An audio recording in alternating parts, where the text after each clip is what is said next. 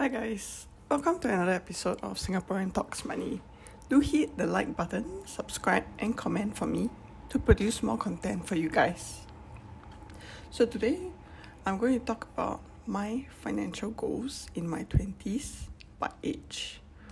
So first, let's define what a goal is. A goal is an idea of the future or desired result that a person or a group of people envision, plan, and commit to achieve. People aim to reach goals within a finite time by setting deadlines.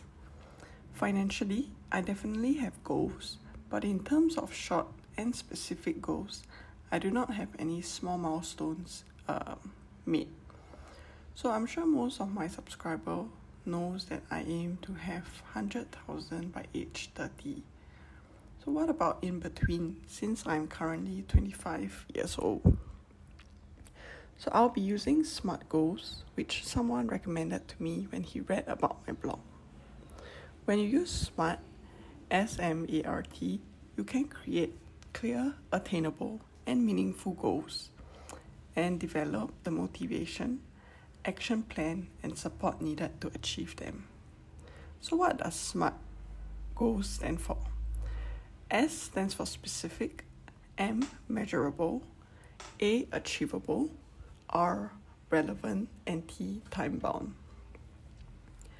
So before setting my goals, I would like to give an update of my current situation. So I'm 25 years old this year with the cash savings of 13,000, a portfolio value as of October 2020 of $24,000, and about $18 in a savings plan, which will only pay out when I'm 31 years old. So all in all, my current net worth is about 13,000 plus 24,000, which is about 37,000.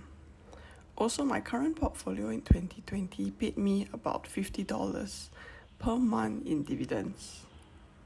So moving on to the goals.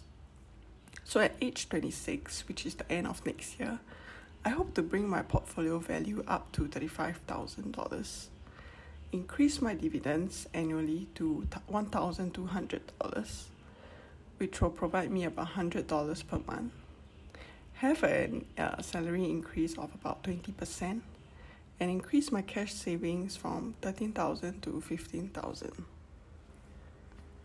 For when I'm 27 years old, which will be the end of 2020, I hope to increase my portfolio to $45,000. If I can, increase my salary again by another 20%, and then also increasing my cash savings from 15,000 to 18,000.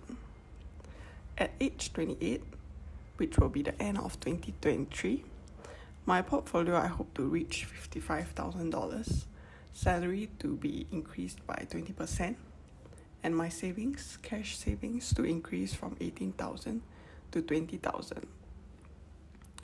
So as you can see from the graph, it is quite a linear growth. Definitely I hope to see growth every year, but there could be things in between, that I might need to spend for.